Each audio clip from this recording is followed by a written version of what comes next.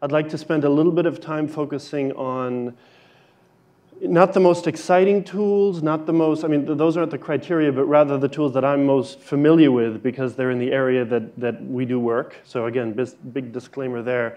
And then I'd like to end with these two kind of challenges and questions that I'll pose to you, but of course, in the interest of trying to then answer them in my own way, and I'll show you two areas that we're working on at two different ends of the spectrum. One is very much having to do with tools that help this bridging of disciplines, as Art explained, but also what are some of the challenges when it comes to actually designing pieces that are effective in the educational context, which is a completely different set of questions, but I think both are relevant and interesting in the context of this symposium. So protein dynamics, there are just so many things that one could talk about. I like to think, or one of the aspects that personally I'm interested in is the notion of trying to represent the different layers and levels and amplitudes and timescales that are involved in protein motion at various levels, from thermal motion to the random walks and the interactions that proteins undergo. And again, I'm going to go through this really brief kind of selected set of examples. One immediate approach is to simply say, what are the data sets out there that already give us some information on the dynamics, and how do we just represent that data with as little filtering as possible. This is just an NMR ensemble played as a movie, so pretty straightforward. Also in the realm of what I would think of as protein dynamics is how proteins change shape. So the whole area of conformational changes, which I don't think I need to tell this audience is intimately tied to our understanding of function, how proteins change structure over time in relationship to binding partners. And just to explain one of many issues, I think, in just that little subfield, there are different kinds of protein conformational changes, and there are different types of tools that let you look at those. So for relatively straightforward hinge-type motions, there are resources like the Yale Morph server, but there are other ways of doing this too that have been around for quite a while now, and that give you one possible path for how a structure might morph between two known crystallographic states. The problem is there are other types of protein conformational changes that don't go through hinge-type motions. They go through refoldings. They go through nonlinear type processes. And the question is, how do you represent those? There are attempts to do this algorithmically, and again, this is one of several examples. Climber, part of the SymBios group, SymTK toolkit. But one way that I know I had to go about it is to start to have recourse to these character animation tools that know nothing about the proteins, but that at least let you represent what you'd like to show. And in the interest of time, forgive me for zipping through a lot of these animations, but I'll take you to just the relevant parts that I'd like to show you. This sort of representation is based on a fair collection of different data sets, start and end crystallographic states, intermediate mutants, and other types of data, but the actual implementation of the animation is purely kind of in the Hollywood mode, just hopefully a carefully implemented Hollywood mode, if you know what I mean, one guided by the limits of what the data tell us. And I'll come back to that at the end to show you something very much similar to what the approach that Art is describing with the EPMV, where we're trying to develop tools that try to help bridge that gap. There are other types of motions that, I mean, this is now an old example, but to show you, perhaps in the context of even education, how showing molecular breathing might be relevant and might change people's thought process about how interactions, rather than driving a conformational change, select a permissive conformation that is being selected among a whole family of conformations within that molecular breathing space, as it were. So conformational change, obviously there are the simulation approaches, whether it's I think familiar to everyone, the molecular dynamics type trajectories and representations through software like VMD, or also I think on the next slide, the type of Brownian dynamic simulations or approaches that people like Adrian Elcock are developing. Just amazing movies that at least attempt to look at the steric collisions, electrostatics, hydrophobics. As I understand it, water is implicit in these types of simulations, which is what allows you to simulate something this big with this much richness in terms of the structures. So it's kind of the bleeding edge, I think, in terms of this type of simulation. Of course, a whole bunch of problems remain. If you notice, every one of those structures is a rigid body, right? Which is not how things work. Anyway, so I'll move on from there, but just as examples of the simulation approach, there are also approaches to try and, again, extend the realm of our modeling and our simulation, our computational approach, by simplifying how we describe the structures. So this elastic network model, normal mode analysis type approach is really kind of a coarse graining approach. And I won't go through the slide in detail that I took from a Tozzini review, but it's just to show you that there are different ways of going about that based on the number of nodes that you sprinkle on your structure and the properties that you then embed in the relationship between these nodes. You can do that and check it against real data. You can say, how good are we at with this model predicting what we're seeing either from X-ray or NMR type data sets. This is an example from one of our collaborators, Mark Bate, where there are also different ways of calculating normal mode analysis. This, in this case, is the finite element method, which does not require atomic, kind of the underlying atomic data, but which seems to give really quite interesting results and is a rapid way of calculating this. Okay, to switch gears a little bit and provide the introduction to the tools, I call it a recent trend. It's not really that recent anymore. I think we've been at it for about, I don't know, 5, 10 years perhaps, where some of us are looking to this other industry that's already invested billions of dollars in their software development to see if they have anything useful that we can borrow or adapt in the realm of biological visualization. And that other industry is the entertainment industry. So some of the tools that Art already mentioned, Blender, Cinema 4D, I mean, this is actually a short list of what's out there. And what I'd like to do next is just show you some of the, I think, what are the leading examples of attempts to adapt this toolkit and with a little bit of a filter towards what I'm supposed to be talking about today, which is protein dynamics. So there are others than what I'll just show you today, but I'll focus on 3 examples in just a minute. Before I do that, I just want to remind you of something that was mentioned yesterday, and that is the importance of understanding the question of what the visualization is supposed to answer. I like to think of it very simply in these terms. On the one hand, what most of us are interested in the room, I think falls either all across the line or somewhere along the line, but there is a line, and the purpose of the visualization changes as you move along the line.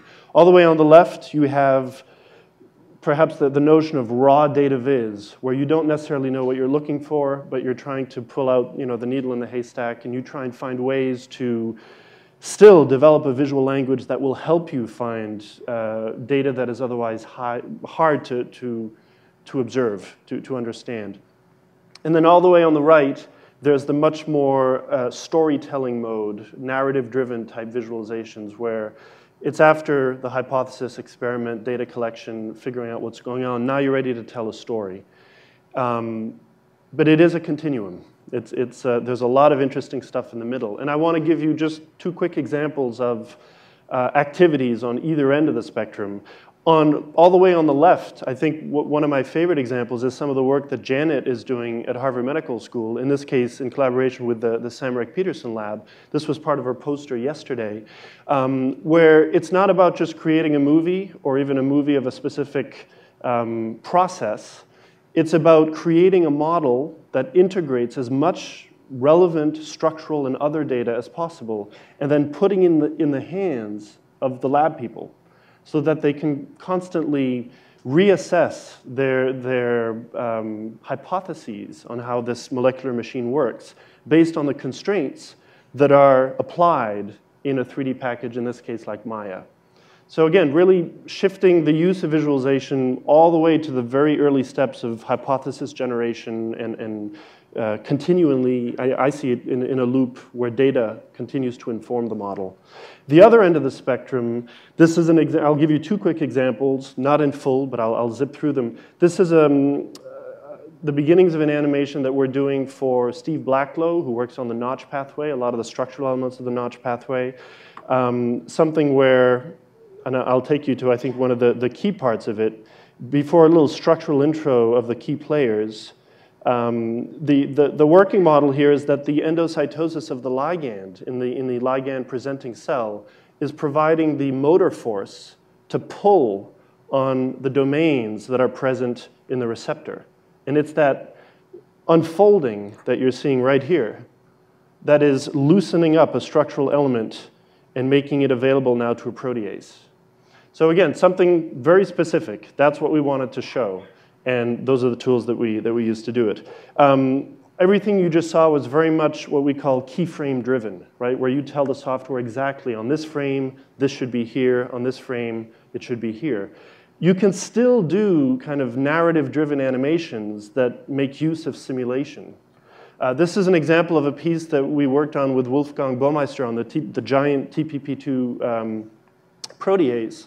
And what he wanted to show here is there's a complex set of caverns, basically, that short 10 to 12 mers enter. They arrive at internal active sites that then cleave them down into 2 to 3 mers. This is after the proteasome, kind of downstream in the pathway of degradation. And what we're still exploring with him is how we might use visualization, different cutaway techniques, but also simulation, in this case the Maya simulation engine, with weighted fields. So it's directed. This is not MD, this is not BD. This is us saying, simulate something where it's rule-based. Here are the 12 mers, they start here. There is a random turbulence field animating them. We have a force field that more often than not attracts them into the active site and that gets them out of there when they're cleaved. So again, kind of a mix between simulation and keyframe-based animation.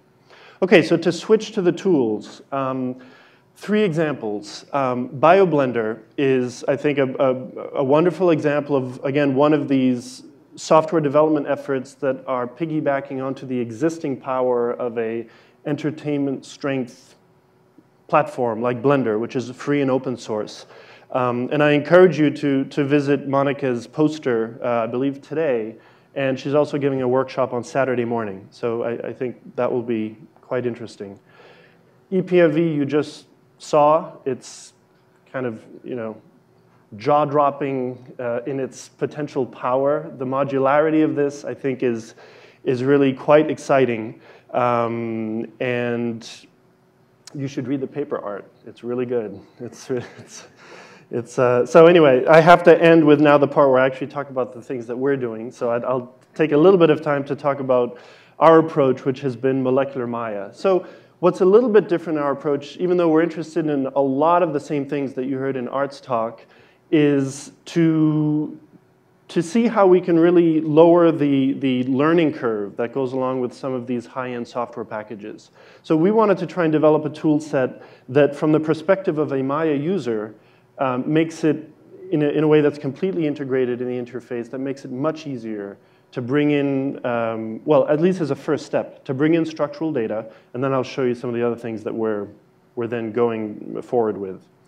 So again, as the baby step 1, we at least have to have the same basic molecular representations that we all use or find useful to highlight different properties. And I won't go through all of them, but a biological unit builder, I'll talk about temperature factors. I'll tease out some of the things that we're doing that are specific to protein dynamics as part of today's talk. And there was a comment earlier about doing a better job at perhaps providing documentation, and so I like to think that we spend a fair bit of time thinking not only about human UI aspects, but follow up in terms of how you help people to use your tool. So there are a lot of video tutorials. This is just one page, actually, of a larger site that I won't go into in detail today, but molecularmovies.org provides a compilation of hundreds of some of the best cell molecular visualizations internationally in a way that organizes them by scientific topic. So it's the home of Molecular Maya, which I have to reiterate is a free and open source package in itself, so that can be extended. The mothership, Maya, as you may have heard, I think, last night from Carlos, who's from Autodesk, they are very interested in this space, and they have now made it, cost is no longer an issue if you're dealing with Maya in the academic community, which I think is a testament to their interest as to how they might contribute to this. Okay, so here's Molecular Movies. I just mentioned that. I'll skip ahead. So a few highlights of how we're interested in tackling motion in Molecular Maya. Again, some of I think the basic steps is to make it easy to at least visualize one of these linear morph trajectories that you can get from the Yale Morph server. So if you go to the Yale Morph server, you provide the start and end structures, it calculates intermediate PDBs, you have a button with Maya that says, show me where those PDBs are, and then it will create the morph for you, and it will let you switch between the representations rather quickly as you do that. B factors. There are different ways of visualizing B factors. One way might be to have a kind of a method where the B factor is serving as a scaling factor on a random motion. Not exactly the most accurate way of doing B factors, but one that gives at least a visual proxy for it. And there are also ways of doing it in a static way. I'm sorry that the contrast isn't great here. This is the double disk structure of TMV, tobacco mosaic virus. And the B factors, as you can just see from the heat on them, show that the lining of the cavity that actually provides the interface between the protein and the RNA genome, in this case, I'm not sure what it means yet, but in this case seems to have interestingly high temperature factors, implying flexibility, presumably, at least in the context of what one can see in a crystal environment. Another area that we've been interested in integrating within Molecular Maya with the Mark Bhatta's lab is normal mode analysis. So we're just about there where you bring in a structure, you can mesh it, you can click a button. What happens is it sends that mesh to Mark's server. Using finite element method, it calculates the 100 first normal modes, sends the data back within Molecular Maya, layers them and weights them properly, and then spits out a normal mode movie with an RMSF map that gives you an indication of where are the flexibility regions. So it's an example of automation that I think will facilitate some of the creation of some of these movies. And we recently, with Mark, launched this new database, Conformational Dynamics Data Bank, along with a description of it in this publication, where you can not only have access to all of this in a pre-computed way for the EMDB, but you can, of course, submit new entries as time goes on. I'm not allowed to show DNA because this is a protein session, but it's the same thing, really. So I'm going to just take 2 slides to say that we're very interested, and we have, I think, interesting collaborations going in terms of how Molecular Maya can help the synthetic biology, DNA nanotechnology, origami field with the Wyss Institute. And well, I'll keep it short, but needless to say that we're trying to develop new DNA visualization tools that are specifically catered to the challenges of showing large amounts of DNA. So all the shapes that you see here, every little thin cylinder is a DNA double helix. And what you see on the left, and what has evolved into its own database, very similar to the one you saw before, is a way to understand how these structures well, what their flexibilities are and what their stress points are. And so again, similar to the protein one I showed you before, this is a database that lets you submit your own DNA origami design structure, and it will do some of that same normal mode analysis and then visualization within Maya. So Brownian dynamics. wouldn't it be nice to try and come close to some of the things that Adrian Elcock is doing visually by having a dedicated field within the software that's a Brownian field that behaves with the Langevin dynamics that you expect. This is just work in progress, but it's our attempt to create a native Maya field that one can apply to an environment made up of hundreds, thousands of entities, of proteins. Let me zip through this and just show you the motion part. We're getting close to some of the things that, again, Art has shown you, but here in the context of our approach in Maya, you can use some of the embedded simulation capabilities to use instances and collision proxies, at least in this case for a steric simulation, where you can start to create with very basic user-provided data. So give me a NURBS plane, give me a recipe for that plane, and I might give you a few choices for the dynamics of that plane, but we can then create rather rapidly and still interactively a dynamic representation of it. The constant question, of course, with everything I'm showing you is what for, right? So some of these are for education. Others, the simulation properties are not there yet in order to do, I would argue, anything but outreach and education, but that's another topic. Lowering the learning curve of what it takes to create a movie in Maya. This is an example of a test we did where using some of the kind of elastic network type coarse graining of the structure, layering on top of it B-factor vibration, and creating an automated ligand binding animation, where literally from clicking download this PDB to the rendered movie takes about 15 minutes in an automated way. Something that otherwise a Maya animator might take a few days to set up with all the right dynamics and particle systems and et cetera. So we're interested in trying to simplify the generation of these movies as much as possible.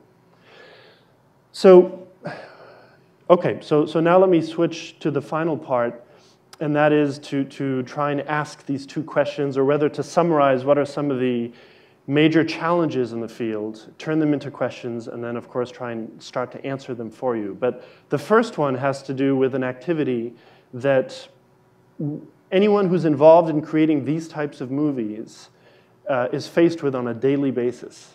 And that is, in fact, partly what has been described and collected in some of the publications that David has put out that explain the process that he goes through when he prepares and creates one of these incredible landscapes. We're dealing with incomplete structural data for the most part. Even if we do have a lot of structural data, it comes with little gaps, and we have to piece it together. And it usually comes from different structural sources. So you might have to do some atomic resolution fitting within a lower density map of the whole thing for a full-length protein. It gets even worse for molecular assemblies. I'd already talked about the morphing issues, and I'll come back to the design challenges. So just to provide a little more detail as to that actual production pipeline, just to take you through an example of a few steps that we will go through in creating an animation, in this case for kind of a scientific tutorial on a process.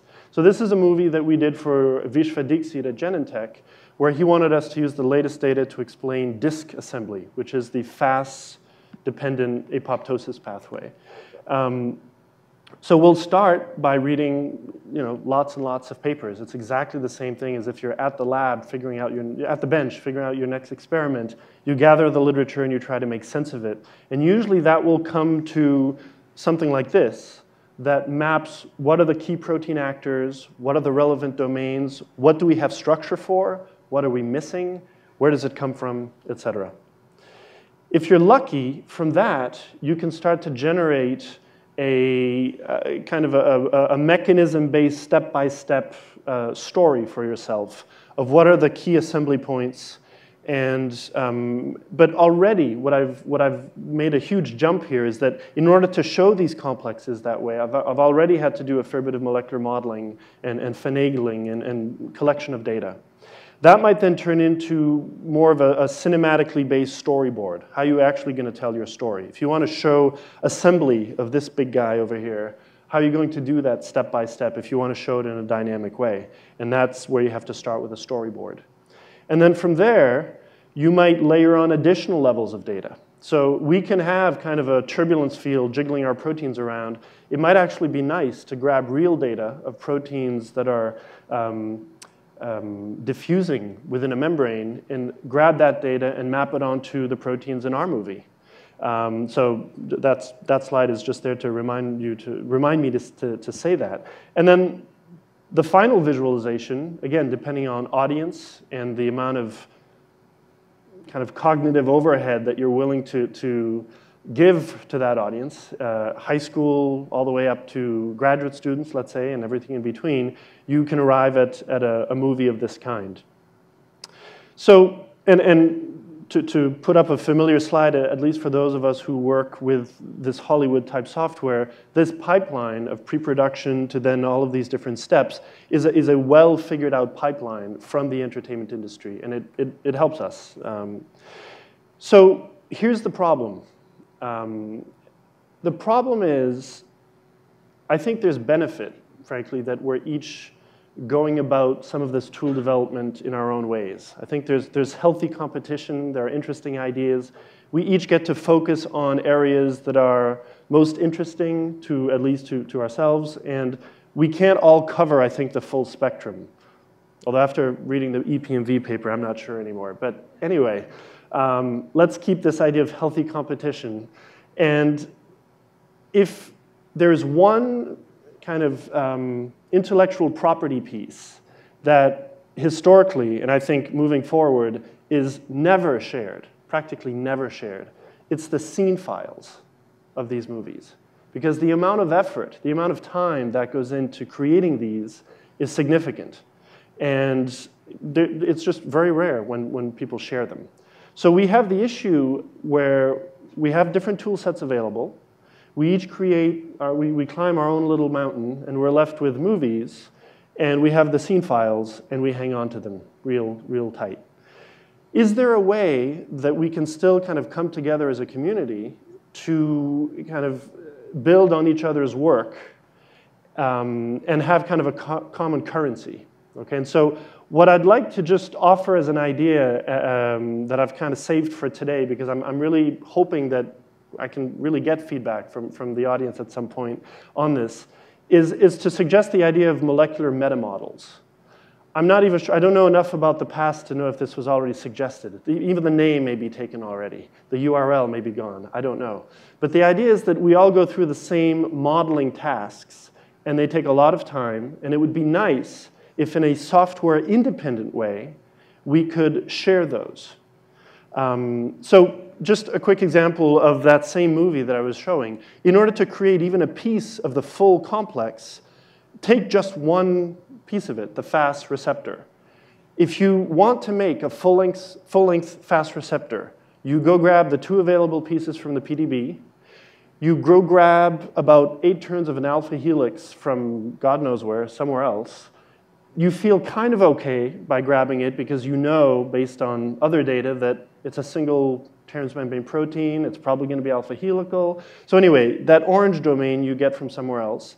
And then you do complete guesswork to connect them together. You literally draw a little curve, make it look pretty, and you have a connector. And it has little resemblance, oftentimes even with the correct linker length of what you're trying to have.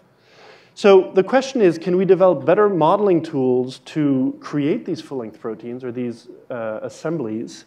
And then can we take that and re-export it out in a file format that now BioBlender can take and throw its neat tools on, whether it's game engine related or others? It will have its strengths. And then can we export that back out and maybe take a little tour into EPMV to harvest all of the wonderful things you could do with it there? And I think the level at which, what I'm suggesting, the level at which this might happen is not the scene files, but kind of an extended PDB format of some sort. So let me just run with that for a second and see where it goes. And again, I look forward to your feedback. This is an example, so collaborators with the Faumontin-Guilbert Foundation in France. Damien is here today, and I encourage you to go see his poster of their process of this kind of assembling of data to create a unified model. And again, it's just about to come out as well in JBC. But I think it's another interesting test case of gathering data from multiple sources, structural sources. A lot of cross-linking data went into building this model. And we're pretty excited to be collaborating with them as we develop our tools to see how we can help the modeling process.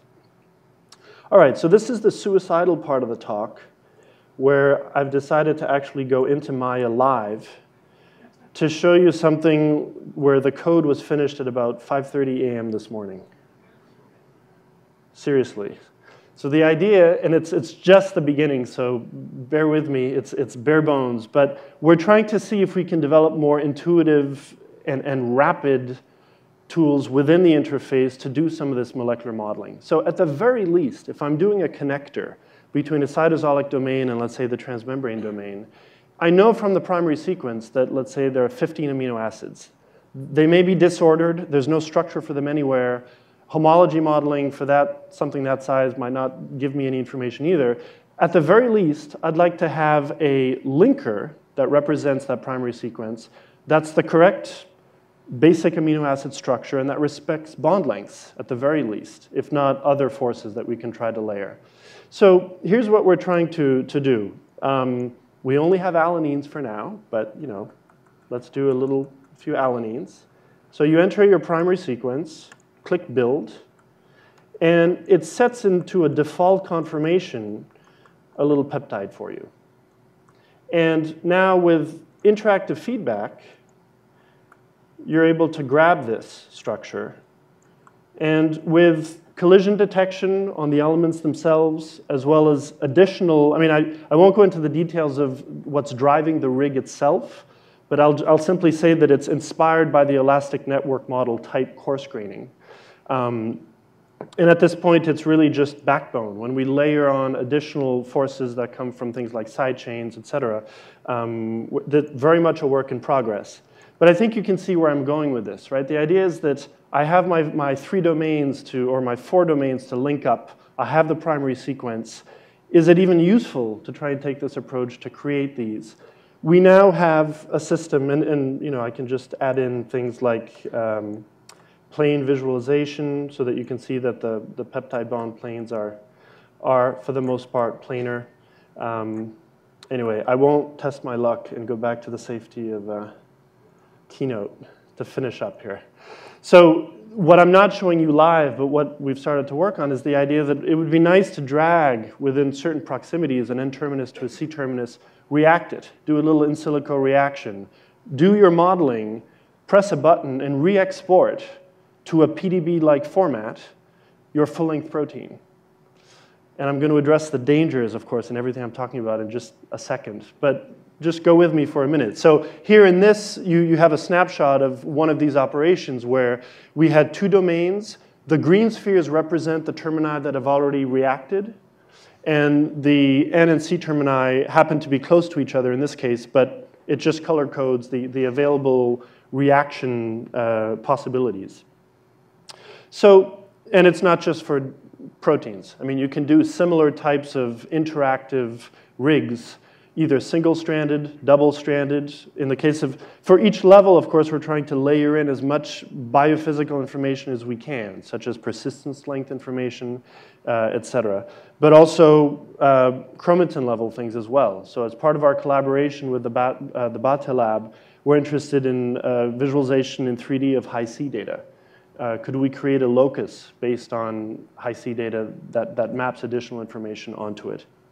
So what I'd like to suggest is that if we can perhaps keep going in our own camps that are driven with their own little logic in terms of software development, but still start to think about a common extended PDB format with which we can create molecular assemblies or full-length proteins and benefit from the community of other software, I say extended because this is not just to capture an additional set of atomic coordinates.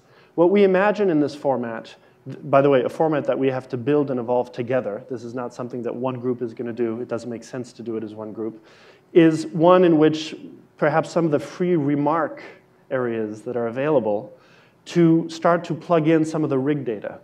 So if we have a rig created in Molecular Maya or that's come out of the Blender game engine, is there a way to capture that information in addition to the atomic coordinates, open it up in EPMV, and rebuild an EPMV native rig and keep going with it? And that's really the point that I'm trying to make. The final part is that, of course, where does this data live? Well, online in a database, and that's the obvious part. The single, I think, most critical part to this in order for it to work, and that I really want to stress, is that we have to do an exemplary job at showing the provenance of where the data came from.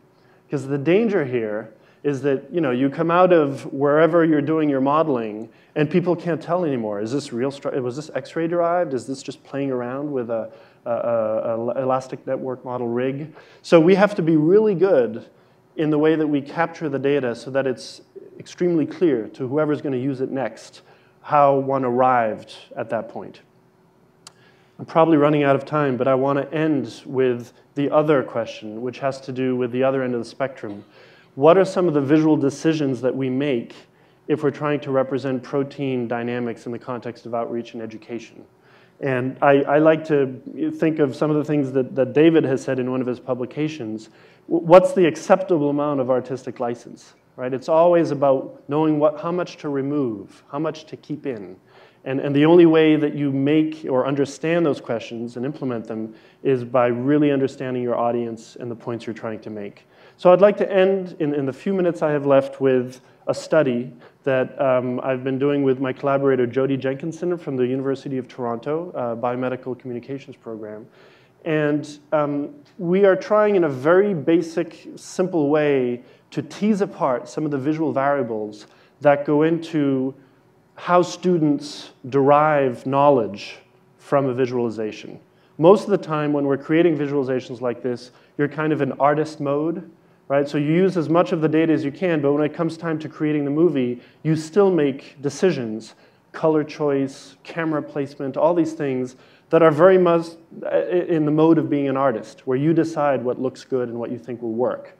So can we go a little bit further and ask in a controlled way, well, what are the decisions that really matter? Not in student excitement and engagement. We'd like to go a little bit further. We'd like to actually test what they understand better. What knowledge transfer is going on here?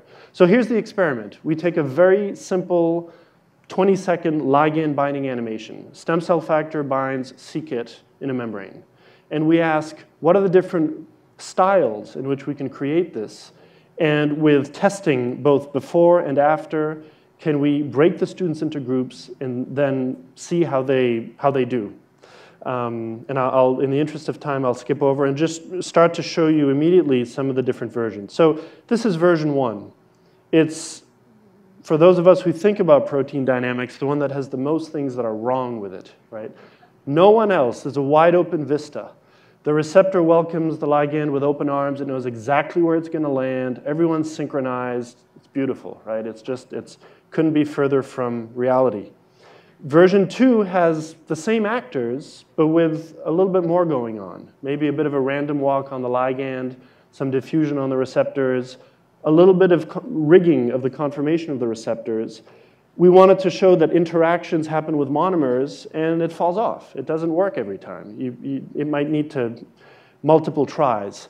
And of course, we're doing this in the context of having to limit the total time of the animation, which for purposes of reducing the variables between states has to be the same. Version 3 is version 2, plus a bit more friends floating around in the intracellular and extracellular space. And version 4 is my favorite one, and that's the one that I think we rarely see other than when those of us who are interested in protein dynamics are actually looking at MD trajectories. In education, when's the last time you've seen molecular water shown in a movie, right? So you tell them, yes, Brownian motion, it's bumping into stuff, but it never shows what it's bumping into.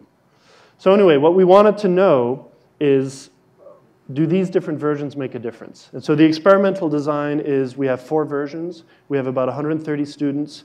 We test them before, we test them right after, we test them 2 weeks later for longer term memory. And we ask them questions related to kind of, I think of it again as a continuum of questions. On the one hand, you have the more factual, does A bind B type questions. To me, the less interesting ones that we can all look up on our iPads or iPhones or, you know. On the other end of the spectrum is questions like, are proteins rigid bodies? Or are they flexible entities? Are molecular vistas wide open, or are they crowded environments?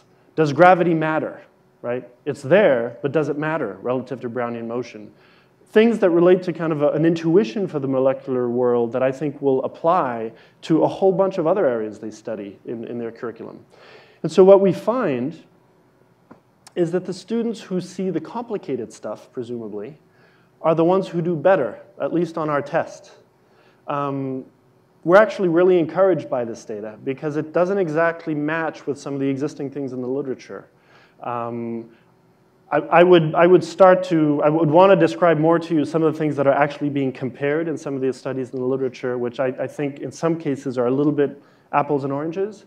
Our approach is to have an integrated kind of educational design protocol with people who are generating the visualization so that we have really fine control over the visuals we're generating and how we're testing them. And the next step with Jody is to add eye tracking data to this to gain a better understanding for, I guess cognitive overload is the right word. What are the students actually looking at in version 4?